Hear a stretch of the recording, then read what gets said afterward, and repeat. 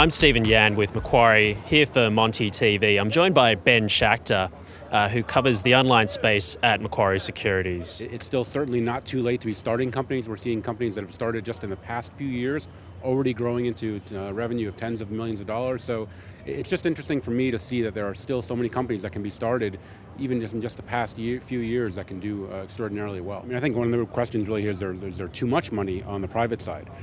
In general, as the internet analyst, I get asked a lot, are we in another bubble again? And my general answer is no. For the public markets, I don't think we are. Private markets certainly are taking valuations to a level where historically we haven't seen much in the private markets in the way they are today. The big difference between where we are today versus where we were 15 years ago during the bubble is that these are real companies at this point, generating real cash. They're not all dependent on each other to fund these models. So I actually don't think we're in a bubble in the same sense as where we were historically, but there are a couple of things that are very bubble-esque, and one of the things I've been asking a lot of the companies here is what does the labor market look like? How difficult is it to find engineers? What are the salaries, what are the pressures going on there? And I think that really is a challenge for many companies. I think in general, when you're trying to go to the public markets now, you really do need to have some profitability. You generally need to have a real business that's showing cash flow. You can't just show users anymore in the hopes that at some point in the future will generate real cash. So having a real model, a real financial model that generates actual cash today, I think is more important than it was 15 years ago. Well, around a lot of the smaller companies, really what you're seeing are acqui-hires. They're really hiring these companies not necessarily for the direct businesses that they're in, but really because they see engineering talent, they see leaders, they see people that they want to join the company, and there's really no other way to find folks that way. You have to be able to buy these companies in order to get the engineers, and I think that's one of the things that is actually troubling as a public investor, that these companies are paying a lot really just to hire a lot of people. In general, it's more of a war on talent. Or war for talent, I should say.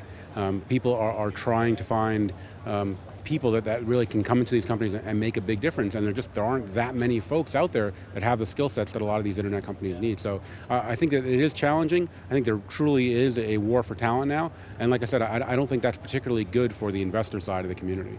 I think in general what you're seeing from some of the larger companies like Google and Apple and others, that they're so big in their core markets, be it the iPhone or AdWords for Google, that they need to find new areas of growth, and new areas of growth that can be big enough that can move the needle for a company as large as an Apple or as large as a Google. And that's proving very challenging.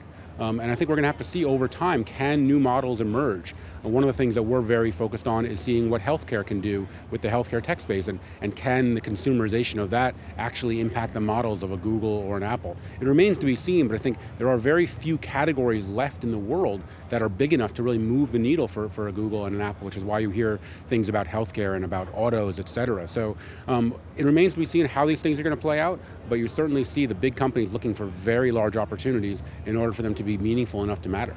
For Google and Apple in particular, certainly the enterprise is an area that you're going to see them focus in on a lot more. Today we have Andy Jassy, who's the head of AWS from Amazon, speaking. Certainly you're going to see Google much more active in that space. Apple in general, working with a partnership with IBM, focusing more on enterprise. So enterprise is, again, one of those few categories that's large enough and broad enough that actually can matter over time. So you're certainly going to see those companies be more aggressive and more active in the enterprise space. That was Ben Schachter, Macquarie Securities Internet Analyst for Monty TV.